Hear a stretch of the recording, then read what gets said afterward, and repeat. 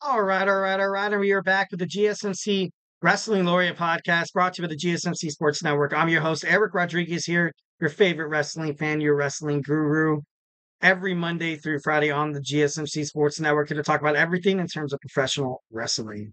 Just kind of reflect on what we talked about right quick. We talked about our WWE NXT review, and now we're going to talk about some AEW Dynamite preview that's happening right now. Can't wait to watch it. I have it recorded right now. Can't wait to get into that. But before we do any of that, I just want to remind you guys to hit up that super chat. Whether if you got a burning question or a hot take in terms of professional wrestling, or just something you want to get off your chest, this show is all about keeping the conversation going, making sure your voice is part of the mix. So do not be shy. Drop those thoughts, opinions, and questions inside the chat. And if you really want to make sure your comment or question gets read on air, I ask you guys to use that super chat. Hit that $ below the chat box. Sending your message is guaranteed to be featured on the show. Plus, it's a great way to support the GSMC Sports Network. Keep all this awesome sports content coming your way on a daily basis. We are absolutely so grateful for each and every one of you guys who tune in daily.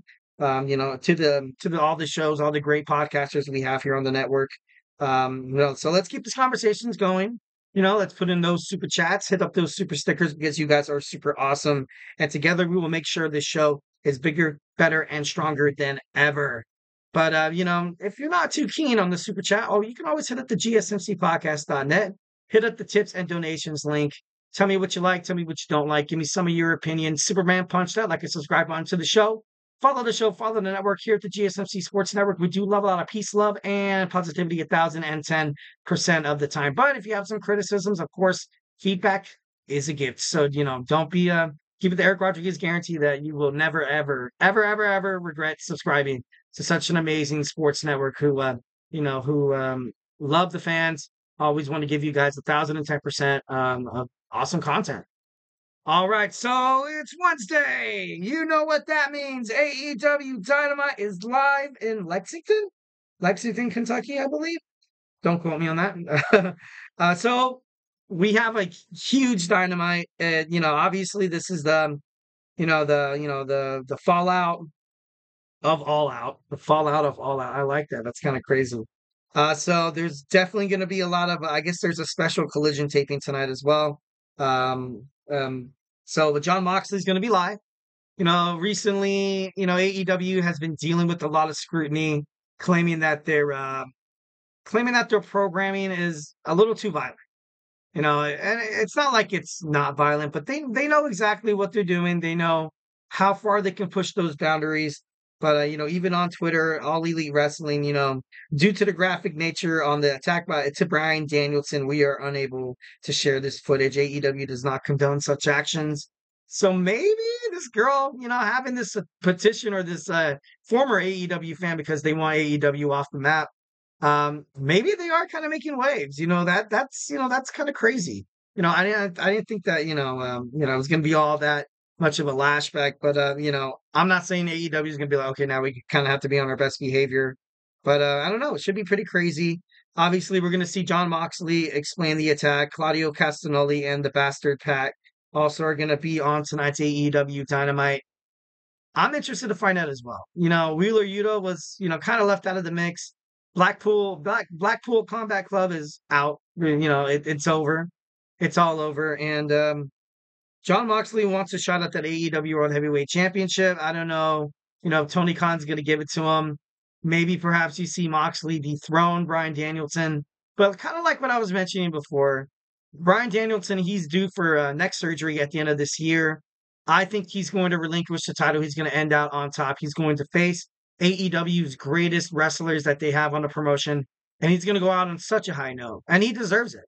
Throughout his whole tenure with AEW, ever since he signed, Tony Khan wanted to put the belt on him. He said no, promote these other guys because he knew that his career is short. He knows that he's not going to be around professional wrestling as a full-time wrestler, all that much. As a part-time wrestler on AEW, Bryan Danielson can do it 1,010%. But you see Swerve when he was the champion. He'd fight on a weekly basis sometimes on Collision for his title. Same with Samoa Joe, MJF. And, I feel like Bryan Danielson, ultimately, these are his boys. They're coworkers. It's a wrestling cohesion. These guys are family. They go on the road together 365 days of the year. I wouldn't want to do that to my, coworker as well. You know what I mean? Especially if I'm going on neck surgery. I'm like, you know what? When I come back, I kind of just want to be a part timer.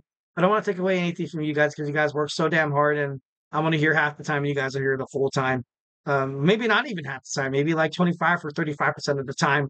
But I get this. Kind of get this feud going a little bit. I kind of like it. Former friends. Obviously, they knew each other from WWE, but it should be pretty cool. Next, we have an eliminator match. We have Mariah May taking on Queen Aminata. This match is going to be definitely a sleeper, one of the best matches tonight. Queen Aminata was literally seconds away. She was just like a good hardcore move away from becoming, the new Ring of Honor World Women's Heavyweight Champion, dethroning, the dominant Athena. I think this match is going to be great. I think this match is, set to be an instant classic. Mariah May on, all out, kind of, defeating, oh God, who was that girl? Sheeta? No, not Sheeta. I think that was who, damn it, I can't think of it right now. But she's a great champion. So far, I was kind of skeptical because Tony Storm was amazing as the women's champion. But Mariah May seems like she's doing her due diligence and she's pulling justice, being a contender in the women's division. She's, obviously the face of the Mariah May. But honestly, can the Queen do it? Can she earn the women's title shot tonight? Should be pretty awesome. I can't wait to see that against the Glamour, who currently reigns supreme on AEW. Next, we have a tag team casino gauntlet. The winner, obviously, going to take on the AEW World Tag Team Champions, the Young Bucks. Pretty much, making, it'd be kind of cool to see Will Ospreay team up with Ricochet. That'd be pretty interesting tag team to go. The next people in line, I don't honestly know who would be rightful people in line. Maybe, Bobby Lashley and Shelton Benjamin make their debut tonight. That would be a bombshell. That'd be crazy. Maybe Eric's a little crazy, but I think that'd be pretty cool. Before you're going to see probably Kyle O'Reilly, Orange Cassidy team up. You're going to see a lot of tag teams. The Acclaimed. To be honest, I'm kind of tired of the Acclaimed. I respect them. Maybe the Bang Bang Gang as well. Private Party. It's the Learning Tree. I don't think that any of those teams are going to win it. I think it's going to be someone who could seriously dethrone Matthew Nicholas Jackson of those World Tag Team titles. So I feel like this is going to be a great match. Definitely going to be pretty sick. It's going to be pretty sick. All right, next we have a TNT Championship match. We have the Scapegoat Jack Perry taking on Lio Rush. To be honest, I kind of feel like Jack Perry's going to come out the winner. He did have, he gave it all he got. He gave it all he got against the AEW World Heavyweight Champion, Bryan Danielson. Definitely think, you know what? I kind of want to issue an apology. I always kind of thought Jack Perry was kind of a punk, and sometimes you can be a little, conceited, a little cocky, a little self-centered and arrogant. But this guy does put on good matches. Sometimes I'm like, dude, why are they giving the belt to him? Or why is this guy smashing TVs in a promo? And then all of a sudden a Taco Bell commercial comes. I'm just kidding. No. Why is he fighting for the, world championship? This guy's trash. But he's not. He's not. The Scapegoat's, the way that they're handling Jack Perry right now, I feel like it's actually pretty cool. There's no doubt in my mind he's going to defeat Lio Rush tonight. Kind of just like a nice little reassurance match, showing the AEW universe that this guy still can throw hands and he's made to be taken seriously. Next, we have a one-on-one match. We had the Ring of Honor World Tag Team Champions, Sammy Guevara, taking on Ricochet. So, that kind of puts my idea about Ricochet being in this tag team Casino Gauntlet match away. Should be interesting to find out maybe if Dustin Rhodes and the other guy from the Trios Championship, maybe they find a way to kind of jump on into this match. I got a chat from my boy Anthony Manzano.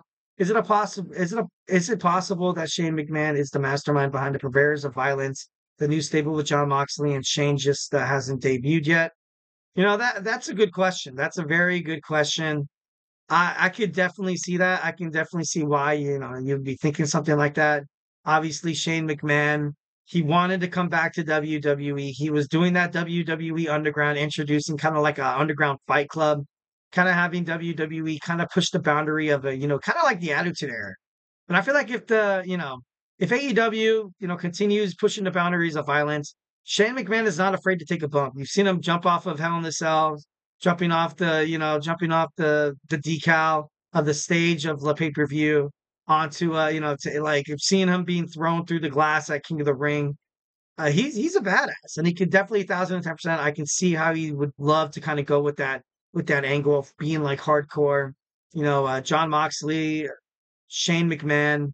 I feel like it's possible. I feel like it's possible 1,010%, especially with this new deal that AEW has upcoming with the Warner Brothers Discovery and the new rumored around that, Fox might be investing in some AEW stock. So it should be, I feel like it could be, it's a heavy, it's possible. It's possible. It could be 1,010% possible.